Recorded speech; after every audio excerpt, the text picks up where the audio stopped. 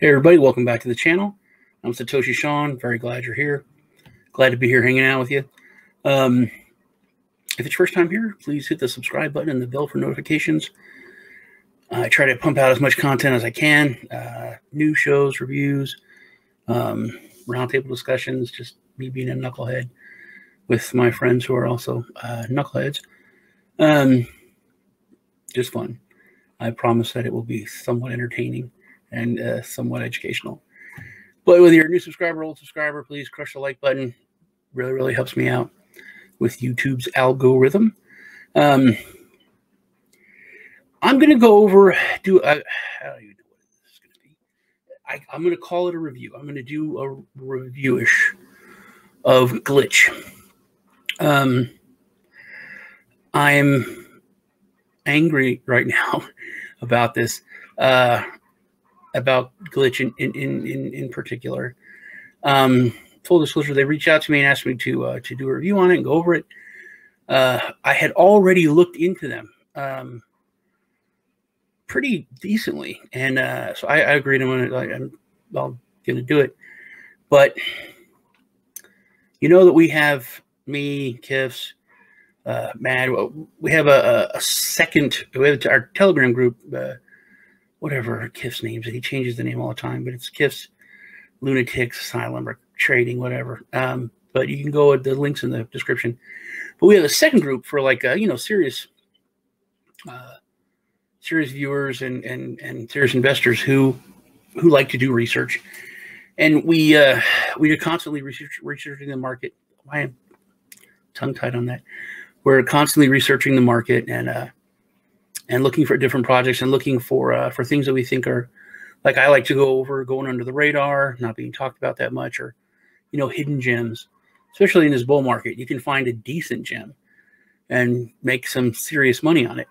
And we had found a lot at this time. It was like end of March, beginning of April, but I think it was end of March. And I found Glitch. And I thought, this looks really good. Put it in the group. I'm like, hey, this looks good. And I had already found like 2 or 3 others, but everyone had found like 2 or 3 at that time. We were kind of saturated with stuff, and nobody really picked up on Glitch, and nobody was, because we had so many. So I didn't follow up. I even like a couple times, hey, what about Glitch? Have you guys taken a look at Glitch? And everyone's like, no, man, I haven't had time to look at it. I haven't had time to look at it. So I did not get into it. And I really liked it out of the 4 that I had found, I think Glitch was my favorite, and I ended up not getting into it. And I consider that I've lost $9,000 at least because of that decision. Which I can put a number on that because I know about when I found it and was looking into it, and when I presented it to our group. So it's completely my fault, completely me just doubting myself and listening to everyone else and not going with my gut and what I wanted to do. I thought that they had a good product, a good plan, a decent team. And I only say that because some of the team is anonymous, but no one's holding your crypto. No one has your keys. There's, they're not custodial. So the team is still important, but not as important. But I really like what they were doing. So let's jump into it so I can go over. But that's, if you hear my sighs and unapproving moans, it's because of that. I'll make things bigger so you guys can see it. Also, please subscribe, like, but leave a comment so that you're entered in the sweepstakes. That's a big word. The giveaway. Yeah, when I give away crypto every week.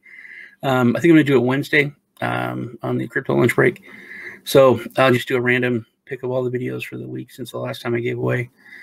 And then I'm going to give away most likely some car tokens and some Divi tokens.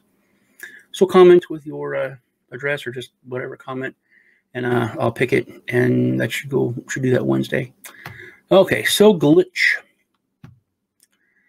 Before anything, the name of the project is Glitch. This is their website. You see this picture. It has a glitch. That's fun. So they are blockchain. First off, they launched on TrustSwap, which is a big deal to me because I really like TrustSwap. and the vetting, that they do. So they aim to be the best DeFi smart chain, smart contract platform. Now, the reason for that is because they are trying to be scalable enough to take on the legacy financial system. Now, they're an improvement on Ethereum on all the drawbacks. I don't want to say improvement on Ethereum. Don't want to go that route. An improvement on the drawbacks of Ethereum. By being, they're not proof of work. They're delegated proof of stake like EOS, but not like EOS, where EOS is super. Don't want to say super centralized, rather centralized with their small amount of block producers. With their delegates, they have what's called a carousel system, so it's more fair, and it's not going to be the same, or the richest people aren't going to basically run the chain. That's one of the a lot of cool things about this that I liked back then when it was just coming out. Because they launched on TrustSwap, I couldn't take part in the initial launch because I'm in America, the home of the brave and the land of the controlled. And also like all, any UN sanctioned countries couldn't take part in it. But once it got out there, I could, and I thought it was something really, really good. It launched for 9 cents, maybe even less. I think they had like a private sale, a secondary private sale, and then the regular launch was like 9 cents. So you could have got it really, really cheap. So they have high transaction speeds. I think 3,000 transactions per second. Very, very low transaction fees. They're blockchain agnostic, I think. Yeah, blockchain agnostic, super protocol, built to facilitate trustless money markets. So there are going to be cross-chain. They're going to use a bridge. They're going to go on the Binance Smart Chain, so be able to use PancakeSwap and not be forced to use Uniswap. Super low transaction fees. Groundbreaking reward structure that does incentivize community support through a revenue sharing protocol, which in turn ensures low network and gas fees for users. They are, like I said, delegated proof of stake. There's 800, not a huge supply. I'm going to go to tokenomics, and that's the main thing that I kind of want to focus on now, because we're in this between stage of massive development of the products and the launch. So the super cheap, quick super gains behind us.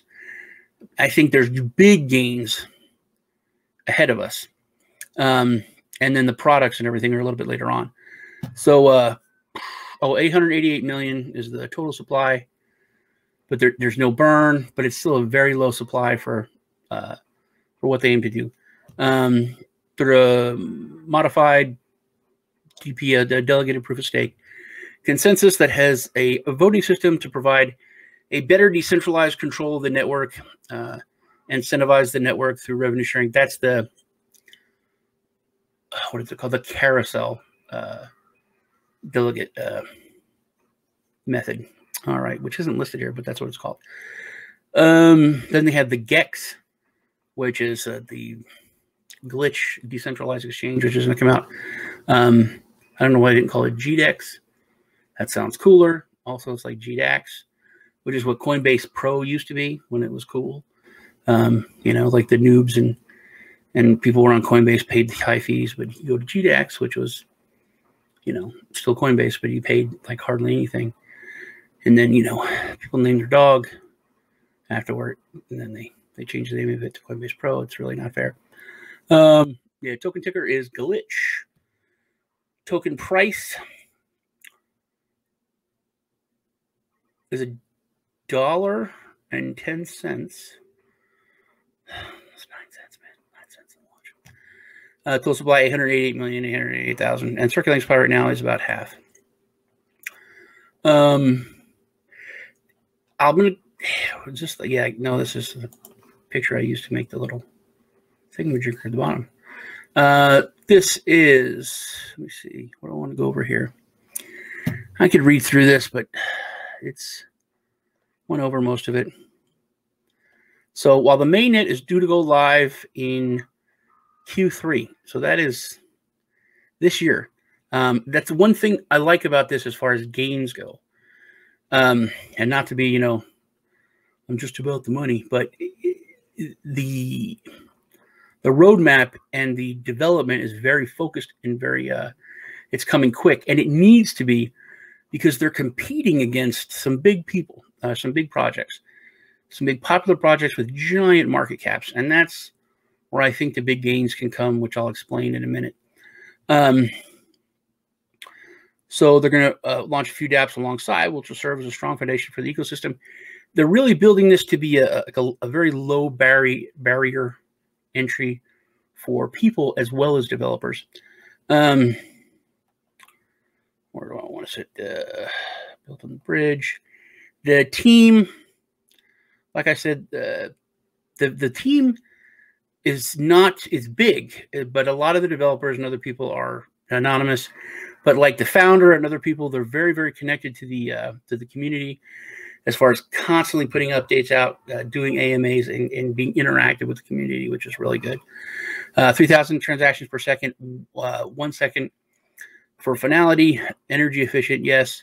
The DAO protocol, and a 51% attack is not possible. All right. They are doing scaling from a one-layer solution, which is good. A decay delegated proof of stake voting system, where voting power lessens with time to ensure fair governance. The revenue sharing model that guarantees low network fees for users and incentivizes community support. I already kind of went over all this. And they use the most common smart contract languages, Golang, JavaScript, or any language that the developer prefers to motivate smart contract development. All right. Here we go. See, the team, there's a lot of the team that is not anonymous.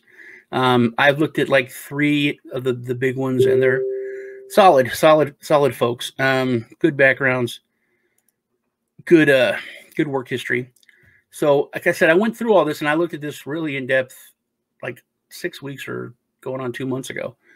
I liked everything I saw. So what I'm going to go over now is the potential.